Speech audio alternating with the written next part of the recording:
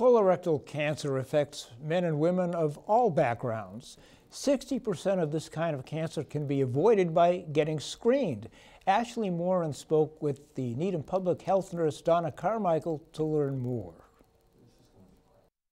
March is colorectal screening month, and it's very important for anyone age 50 and over to get screened for colorectal cancer.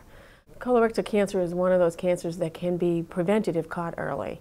It's very important for all of us to talk with our doctors about getting screened for colorectal cancer.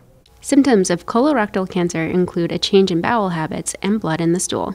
Colorectal cancer usually starts with polyps that develop in the colon, and if we can catch those polyps early and remove them, those polyps usually turn into cancer, so we try to get those out early so that they don't turn into cancer as we age.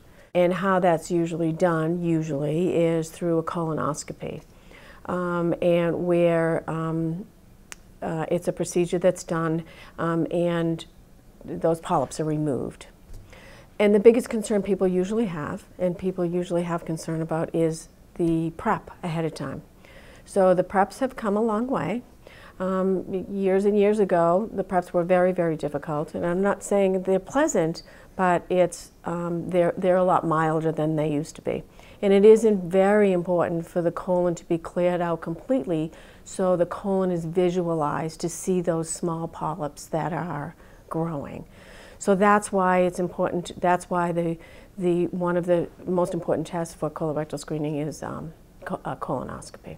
The people that are at highest risk for developing colorectal cancer are those with a family history. So if you have family history of anyone else in your family having colorectal cancer, those who have inflammatory bowel disease or have inflammation of their bowel in any other way on a regular basis, definitely speak with your doctor about having screening done earlier rather than later. Those that just don't have a great lifestyle. So it's just somebody that everyone after 50 years old should be screened. For the Needham Channel News, I'm Ashley Moran.